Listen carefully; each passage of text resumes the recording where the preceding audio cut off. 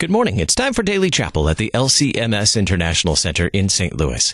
The Reverend Kevin Robson is preaching. The broadcast of chapel is underwritten by LCMS International Mission and Ministry to the Armed Forces.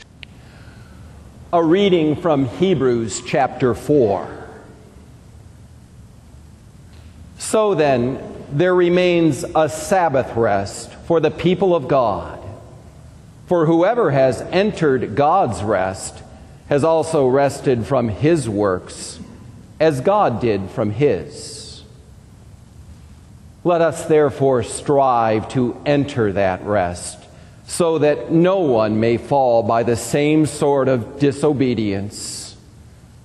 For the Word of God is living and active, sharper than any two-edged sword, piercing to the division of soul and of spirit, of joints and of marrow, and discerning the thoughts and intentions of the heart.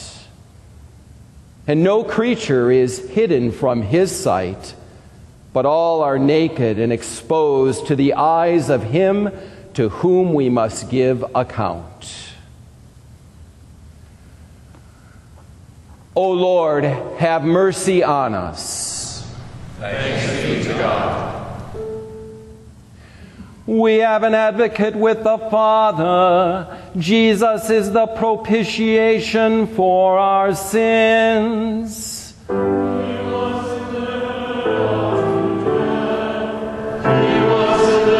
from the sins of the people. Blessed is he whose transgression is forgiven and whose sin is put away.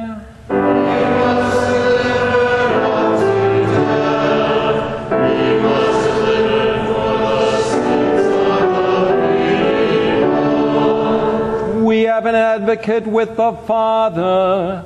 Jesus is the propitiation for our sins. He was delivered unto death. He was delivered for the sins of the people. In the name of Jesus, amen. At its core, the Epistle to the Hebrews is a sermon, a litany of encouragement and exhortation, premise and promise, satisfying comfort for the soul. The Christ of God speaks to us today. This is God who spoke to his people of old through his prophets. The Son is the radiance of the glory of the Father, the very image, the substance, the exacting essence, the character of the divine nature by which he is the creating Word. As such, he upholds everything in creation throughout time from first to last. In glory far superior to the angels, he is the preeminent, the firstborn son of the household of God, far greater than Moses, the faithful household servant. Christ is the foundation of your salvation, having perfected you in suffering upon the cross, having established your flawless righteousness in human flesh, by which he has named you his brother. By his death he has destroyed the power of death and the devil. Now he lives and reigns, knowing you and your suffering, ever present to help you when you are doubted and tempted to slide backward into a state of faithlessness, whenever you are at the cliff's edge in yielding to sin. Collectively, you have been pulled back into his house, a called spiritual priesthood, resurrected, holding fast in confidence, encouraging and admonishing one another all the more to more closely listen, to abide in the obedience of the faith, clinging only to his holy and precious word as the life-giving source of strength and steadfast patience, despite long-suffering trials, persecution, cross-bearing, whatever the devil and his horde of demons have left to hurl at your head and heart. But then in this sermon to the Hebrews comes the snap to warning, a wake-up call that suddenly brings you back into a clear and present state of danger. Follow now, not in the disobedient pattern of the Israelites in the wilderness, who failed to stand firm on the divine promise. They lost the foreshadowed benefit of the Old Testament Sabbath. They separated themselves from an eternal divine rest and peace, abandoned the grace of God's mercy received, borne aloft in the word preached, the sword wielded now by the church, living and active, that penetrating, saving word taken in only in repentance and faith, worked by the Holy Spirit. Yes, reflect on that catastrophic tragedy of the multitude of wandering Israelites, faith lost upon the desert floor and perished into an eternal death. And yet hear now what is declared to you. The promise of entering his rest still stands. Today, if you hear his voice, do not harden your heart. So then, there remains a Sabbath rest for the people of God. There is, of course, a mysterious puzzle that now follows, ingrained in our sin-stained existence in the middle of this fallen creation. Christ's salvation of you is finished. Your transgressions have been forgiven. You are righteous in the Father's sight. Jesus has done it. From the cross, he declared once again in a creating word that it was finished. Once again, God has rested from his work. But now comes our response to all that he alone has handed over as pure gift and grace. A difficult journey, at times frantic and exhausting through an earthly veil of tears. Let us therefore strive, urges the preacher. Let us strive to enter that rest.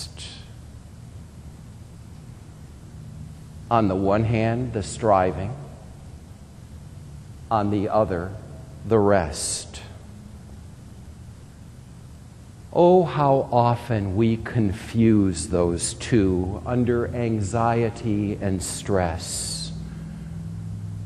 Or let the one dominate or disorder the other, as we may fear and fret over the future.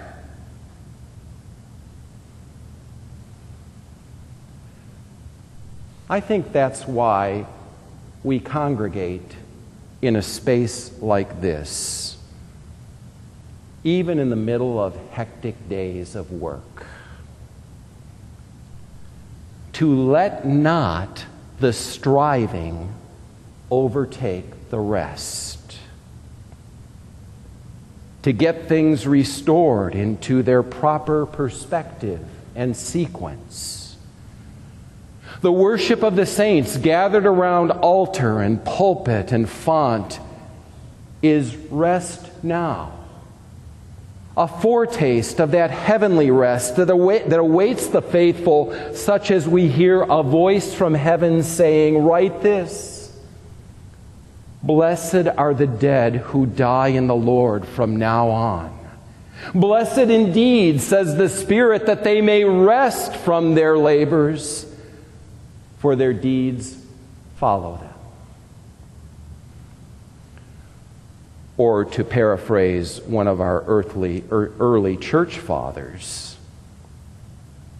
the Sabbath day rest that we experience here on earth shall one day be brought to a conclusion, not by the passage of the sun beyond the horizon into the deepening shadows of evening's darkness, but rather by that great and final day of the Lord, an eighth and eternal day consecrated by the resurrection of Christ. Such rest as we experience now in worship is only but a foreshadow of the eternal rest, not only of our spirit, but our body. There in the eternal paradise, you and I will rest and see and love and praise. This is what shall be in the end without end. For there is our aim, that together we would attain to the kingdom of which there is no end.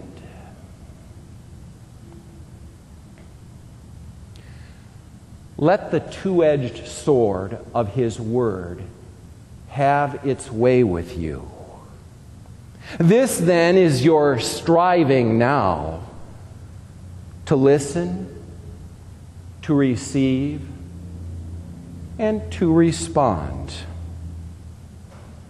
As such, you are readied, drawn ever nearer to the throne of grace. It is all God's work as expert surgeon who skillfully labors to restore broken human hearts.